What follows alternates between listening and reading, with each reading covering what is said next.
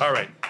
Give me those questions. Let's do those. Let's zip through these real quick, see if something fun comes up. Just hand them forward. Hand them if you've written them down. Anybody written a question down? Here we go. Here we go. Just a couple. Fun. No pressure. No worries. I've answered it already. Ooh, see? I'm psychic. Here's just a couple, just for fun. Just for fun.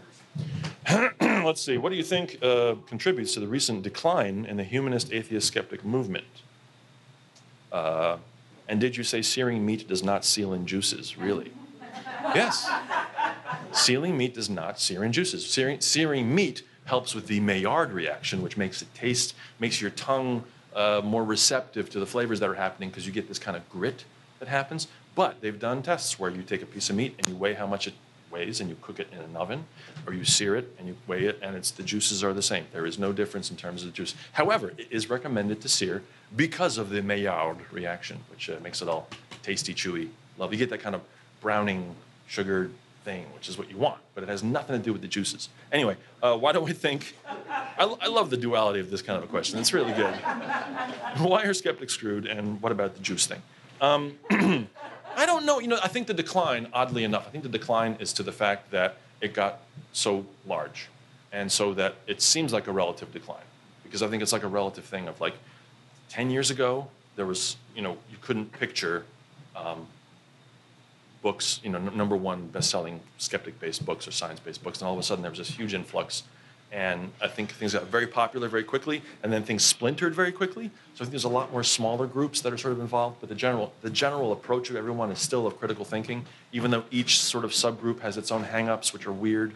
But I try to focus on the stuff that we all agree on, about 2 + 2 = 4, general kind of things like that. So it's a weird blessing and curse that we've gotten kind of large, but then it feels like we've gotten smaller because each group feels like it's sort of a subset of a subset, which is true of any kind of movement. That's kind of usually the way it works. Any thoughts about karma? Ooh, that's a good one. I think karma is it's not a cosmic real thing. I think it's a practical real thing. I think just in terms of when you are nice to people, the human response, the Homo sapien response towards kindness is usually more kindness, usually, in most people. So it's not some cosmic scoreboard just keeping track. But if you interact with more and more people in a positive way, first off, it makes yourself feel better. So who cares? You know what I mean? Honestly, it's almost worth it just for that. It's like I was in line at Wegmans and the guy in front of me was short, like 30 cents or something. So I just plopped $1 down. And he was so thankful. Oh, thanks so much. And I said, I just paid $1 to feel great about myself the rest of the day. It's like, no problem. It's totally worth the karmic approach. Be nice to people because it makes yourself feel good about it. So yeah. Pulling out of Facebook quietly or noisily? Yeah, as long as you don't finish on Facebook's face. I think that's all that matters. No, quiet, yeah, that's terrible. Pulling out of it, yeah, because people tend to say, it's that vague booking thing. They call it vague booking, where you say today. And you have to go, what happened? Are you okay? And it's like, yeah, let's make my friends ask me. And it's like, no, I'm fine. Vague booking is annoying. And yeah, it's a similar thing with sort of like, that's it, I'm done with Facebook. Why? What happened? Please tell us what's going on. Yeah, I like the quiet pull out. I kind of just like, okay, I'm going to go. And then if someone writes and says, hey, I haven't heard from you in a while, you can say, yeah, I'm stuck under my refrigerator, so I can't. Or whatever the reason may be.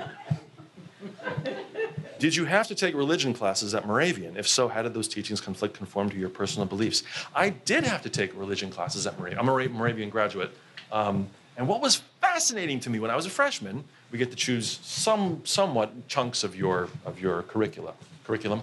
So I saw amongst the religion classes was religions of China and Japan. I thought, perfect, I'll do that. That'll be cool. I'll do that. That'll count as my religion. Unfortunately, that didn't count as a religion class. What? Yeah, exactly. Yeah, so we had to take Jesus and the Gospels, which was, no, it was great. I mean, I'm glad I took it because I tell you, someone said the best way to create an atheist is have them read the Bible. You know what I mean? Like to actually read. Have you ever actually read the thing? It's horrible. It's like so, like read it cover to cover, like do it for yourself, especially the Old Testament. You just go, wait, what? Really? Because there's lovely bits, and there's lovely like chunks, like 6% is kind of cool, and the rest is all just, no, seriously, it's just like a lot of killing and a lot of just smiting and begatting, and it's awful. It's awful. And what the best thing when you're debating someone, this happened to me once on the boardwalk in Atlantic City. A guy walked up to me and he said, "You know what John 3:16 is?"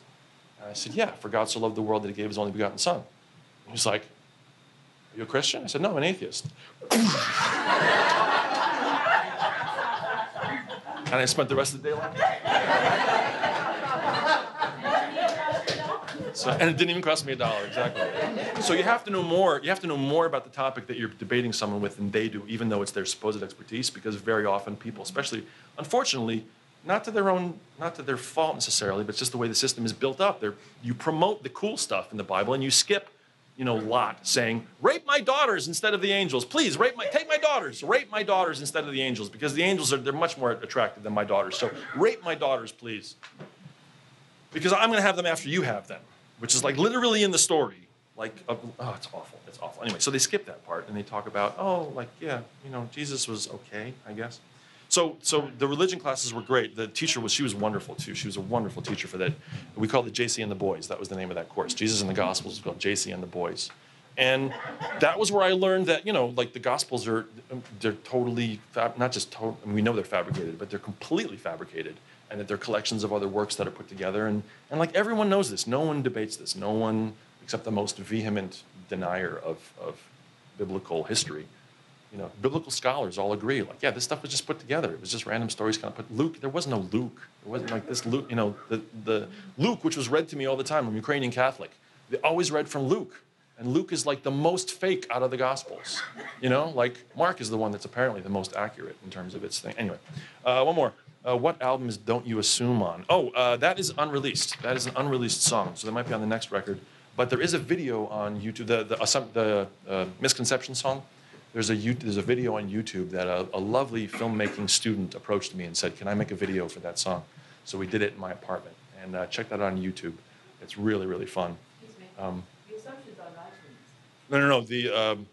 No. That's what you meant. Sorry. Yeah, thank you. Misinformation. That's why she's misinformation. Don't you assume is, that's called the assumption. I'm just confused. I was making the assumption that they meant the other thing, and I was totally wrong.